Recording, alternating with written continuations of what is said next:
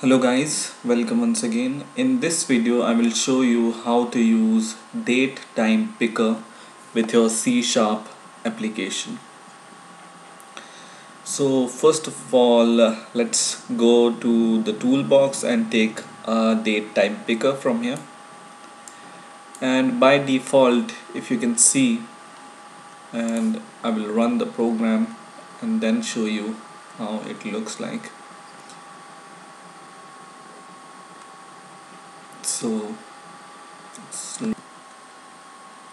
So it's loaded now, and I entered the username and password, and now my second form is open.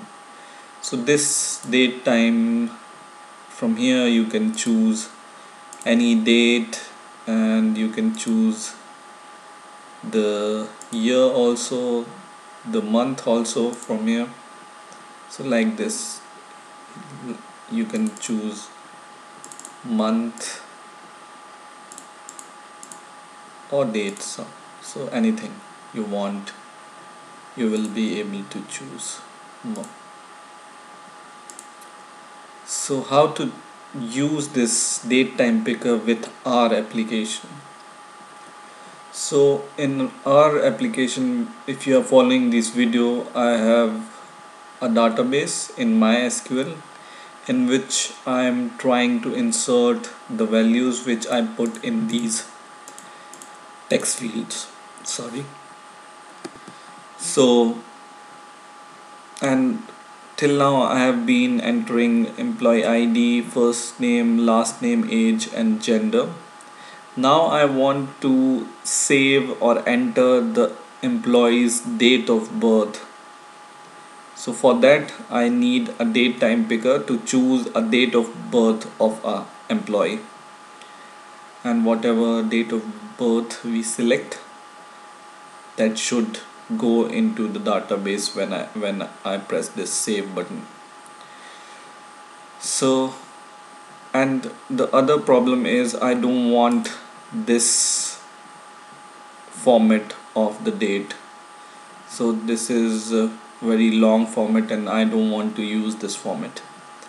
So how can I change my format according to my use, and how can I customize this DateTimePicker according to my project use?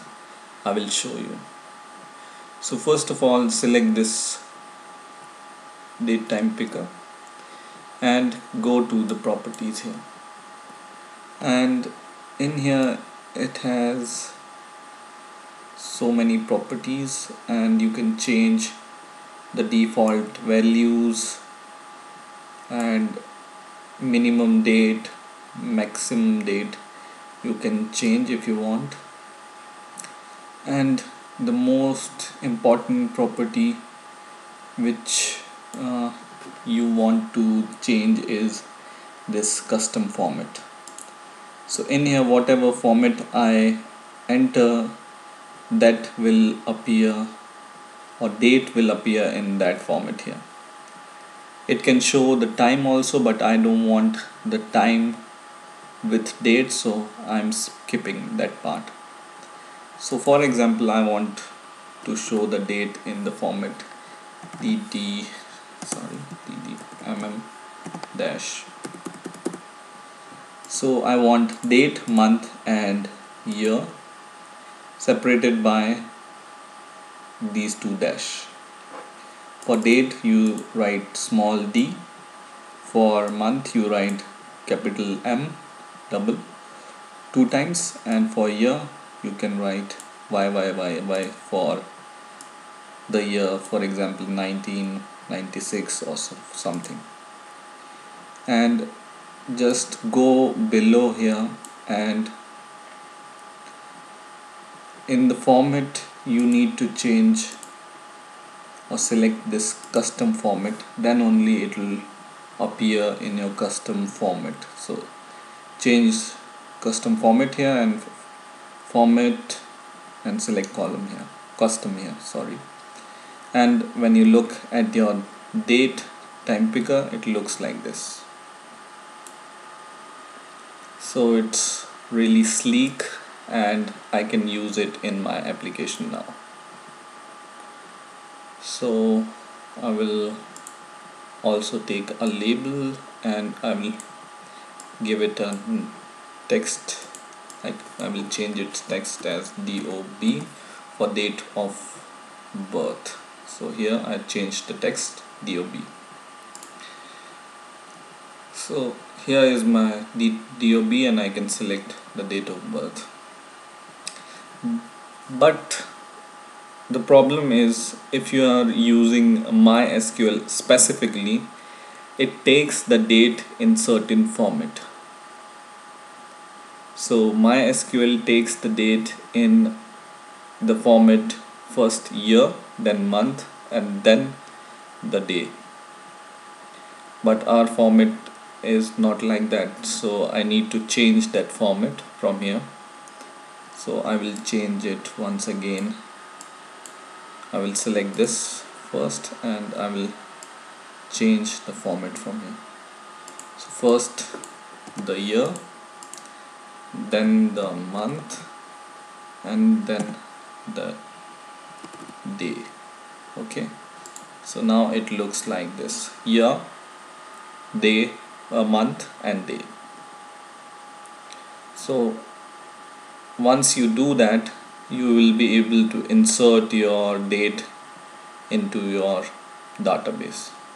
So now the coding part is left. So when I click this save button and when I select some date and some data, it should be saved in my database. So what I have done is I have created a new column called DOB, date of birth, in my database, and here I want to insert the date. Okay, right now everything is null because I just created it. So I want this and all the other fields to be saved. So let's go to our C# application and just double click this save button. This save button code I have shown you in the 6th video. So if you don't remember this code, you can always go to see the 6th video and you know what code I have written here. So in here till now I am inserting employee ID, name, surname, age and gender. Now I want to add the date of birth here. So I will change just the query here. I will write insert into database dot table name. This will remain same. I will add one more column for the database. So my column name is DOB. If you can see here, the column name is DOB. So I write DOB there. I added DOB. So insert into database and all the column plus your DOB, and then values, and we are passing all the values from the text boxes. So this was the code which I have shown you in the 6th video. So you have added date of birth here, so you need to add the text value from your date time picker in it also. So go to the last here in your query where you are passing the values and give comma, give single quote, double quote and plus, and in here you will pass the date which you are taking from the date time picker. So I will just select this date time picker and copy its name, which is date time picker, and once again I will go to the save code, and in here in these plus sign I will pass this dot your date time picker name dot text. Okay, so I have taken the date from the date time picker and I am passing into the query. Okay, so in the query I have added here one more column, and in the values bracket I have added the date from DateTimePicker. Okay,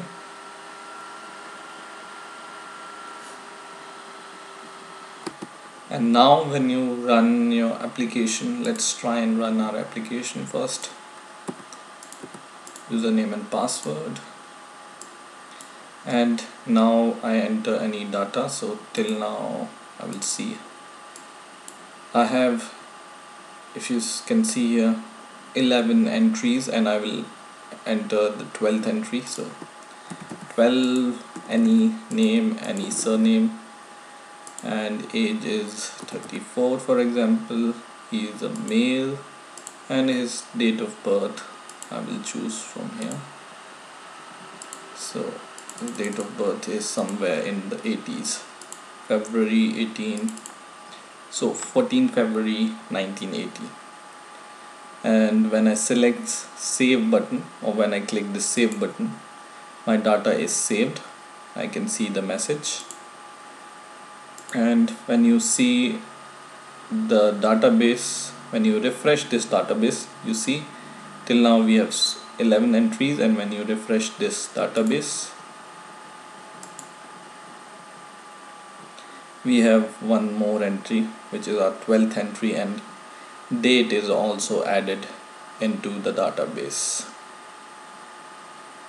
Okay, and in this way you can add the date into the database using C# application and using DateTimePicker. If you enter, or if you change the format, instead of year, day, year, month and date in here, for example you change the format of DateTimePicker to day, month and year, let's see what error we face.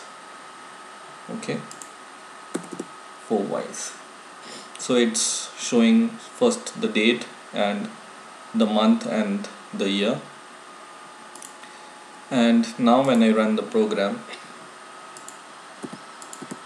login is correct, and I will enter 13, any name, any surname, age, female, and I select any date of birth from here. And when I click this save button, I get an error saying that incorrect date value here. So MySQL always takes the format first year, then month, then day. So keep in mind that this is just specifically holds true for MySQL database. Okay, so just change it here and you will be good to go. So in this way you can use your DateTimePicker and insert the date into the database. So I hope you have enjoyed this video. Please rate, comment and subscribe, and bye for now.